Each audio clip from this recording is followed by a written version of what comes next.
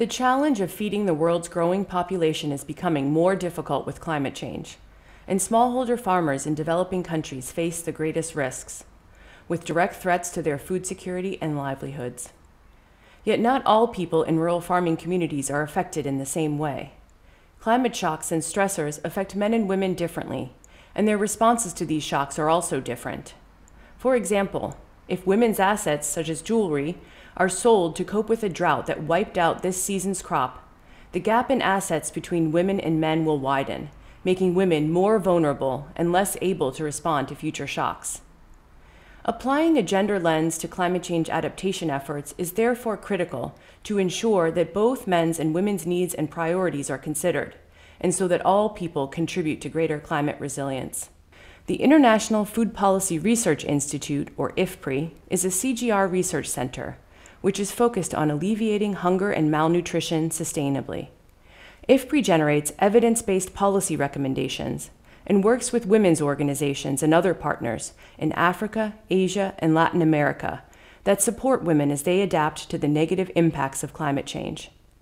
To carry out this work, IFPRI collects and analyzes gender disaggregated data to better understand men's and women's preferences for climate-smart agriculture practices and their capacity to adopt them.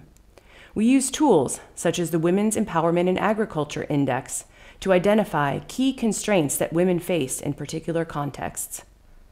IFPRI research has found that men and women have different capacities to cope with climate shocks and adapt to long-term changes.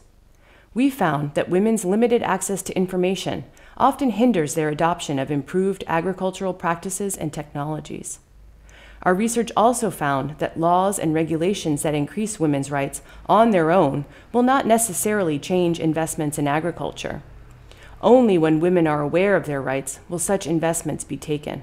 Research also shows that participation in grassroots women's organizations allows women to have a stronger voice in community decisions on adaptation investments, and provides them with a source of information and resources to cope with climate shocks.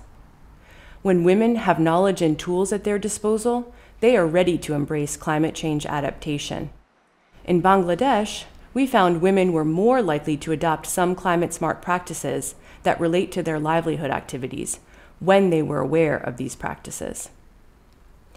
Our end goal is greater climate resilience for all. Evidence-based approaches that increase women's capacity to respond to climate change will take us one step closer to this goal. For more information on gender and climate change, follow #ActOnTheGap.